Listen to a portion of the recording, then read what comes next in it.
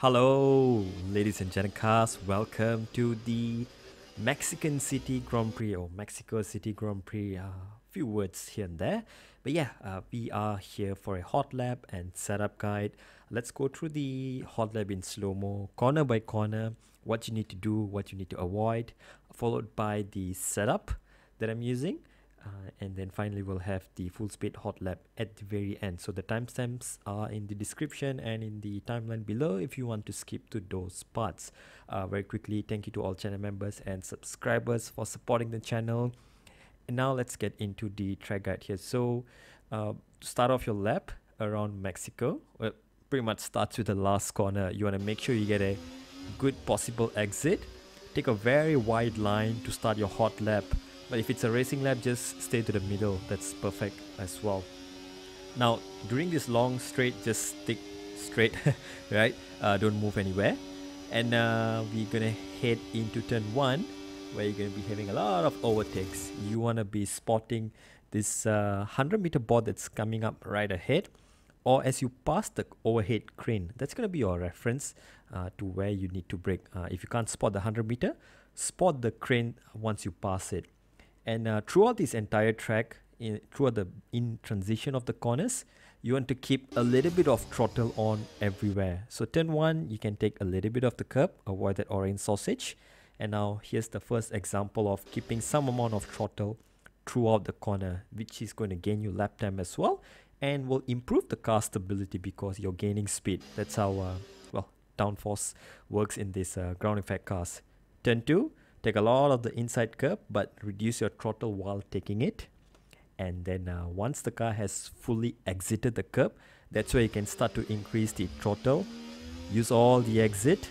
And now bring the car over to the right hand side to start sector 2. Before that, you're going to be greeted with the 100-meter board on the bottom right or the top right. And brake at 100, you can brake maybe even later around 80 or 90 meters for a qualifying session. Importantly, once again, you can take a lot of the inside curb, put half your car over it, or you can completely avoid that orange sausage. And once again, maintain some amount of throttle while transitioning from one corner to another.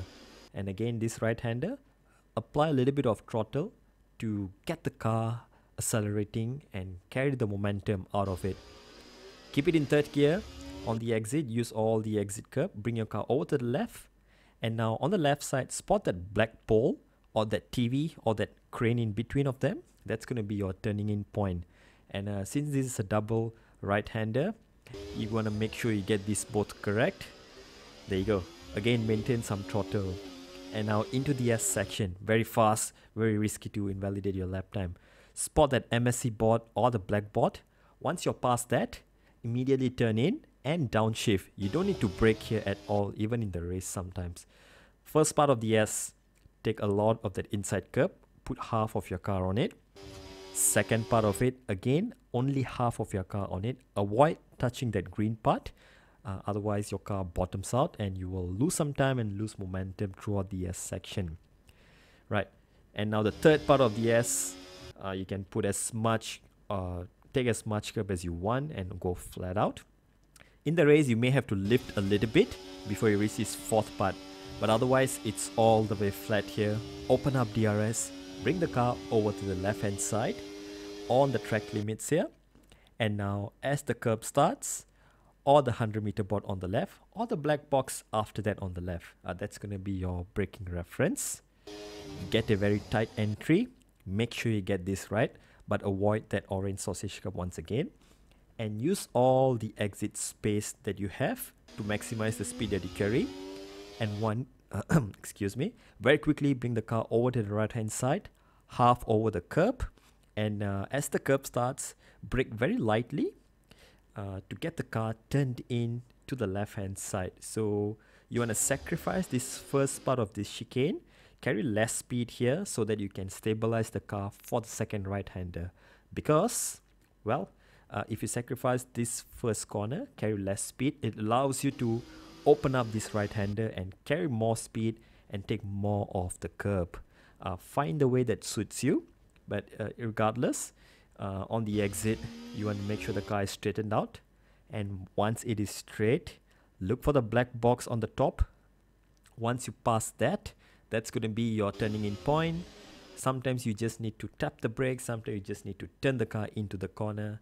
Avoid that orange sausage curb on the right inside. And now let the car straighten out and apply throttle as you come out of the corner. Stay to the right to minimize track distance and gain a few more thousands for your hot lap. And there you go, that is a hot lap around Mexico. Well, more like a track guide around Mexico. You'll see the hot lap at the very end.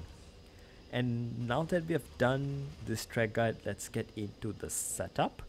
And the important thing to know about Mexico is it's a very low grip track surface, which means you're not gonna get much grip from the tires. You need a lot of aerodynamic grip here as well. So shortly you're gonna see that we are running a super high downforce setup here, 50-40 on the wings. That is the highest downforce that you can run around here. And honestly, downforce is key around here in your qualifying lap. However, in a race situation, actually, it's better to run lower downforce. So if you have park permit turned on, you might as well run 40-30 or 45-35 to be good in race and qualifying. If it's mixed condition race, I'd say go for 50-40. You're gonna be doing very well in the rain as well. And then we move on to transmission. Quite standard, 90 on throttle. You can even use 100 on throttle, which is the standard thing to do in slow corners. Whereas for the high speed section like sector 2 S section, you can use 80% to get the car more responsive, more rotation under acceleration. And then we move on to off throttle. I'm using 20% to keep the car stable during the transition from left to right or right to left, where you have to half throttle some corners. And you can use 30% in the race to increase that stability because, well, medium tires and hard tires don't have as much grip. Engine braking, you can leave it at 100 or you can drop it to 90 if you're really struggling with rear locking in the race. But otherwise, I will suggest you make other changes before touching the engine braking. So leave that at 100%. And now let's move on to the suspension geometry. Once again, it is quite standard, all minimum. It's the fastest way to set up the car, minimal drag, maximum cornering. So, you don't want to mess this up. Now, suspension, this is where we have all our magic tricks. So we start off with the front suspension at 36 because it responds much better on the curbs in this track. You can still try to go with 41 if you really want a lot more stability, but you'll find the car bouncing a little bit on the curbs. But yeah, either way, 36 on the front. You can play around with the front ride height around 22 is just nice around here. You can go up to 24 to get a little bit more stability, but lower is always better to get more downforce, but not necessarily better on the curbs, right? Speaking of which, the rear suspension is at 1, so you can absorb the curbs very nicely. And because there's a lot of slow corners, the car is going to be very slow. You can lower your ride height, and this will not bottom out in the high-speed corners. So it's a good thing to lower your car for this track. And then we talk about the anti-roll bars. Usually we have 21 as our starting point, which is again a good baseline. But for this track specifically, I'm getting a lot of mid-corner and understeer, mid-corner and exit understeer. So I've softened it to 16. Gives me more rotation mid-corner, and it may be a little bit oversteery on the exit. But if you can control it, you'll gain a lot of lap time overall. You can of course reduce your front anti-roll bar even more for more mid-corner grip, but again, the lesser you go on the anti-roll bar, the more oversteer you get on the exit. Rear anti-roll bar at 21 to give you maximum rear rotation. You can drop it down to 19 or 18 if the rear is sliding too much.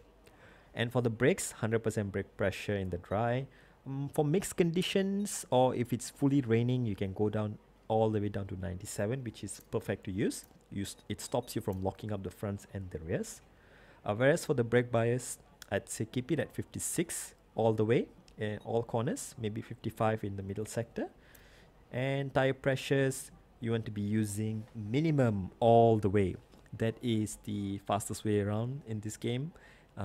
Minimizes overheating when you have more tire pressure in this game. Then a little adjustment, if you want adjustment for the rain, you can go up on the downforce to 45 rear wing.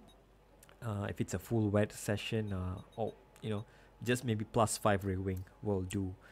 And for the ride height, I'd say go up to 24 on the front and 60 on the rear ride height to give you a little bit of ground clearance in the rain. And there you go. That is a track guide and setup guide for Mexico. I'll see you next week for Brazil. Take care.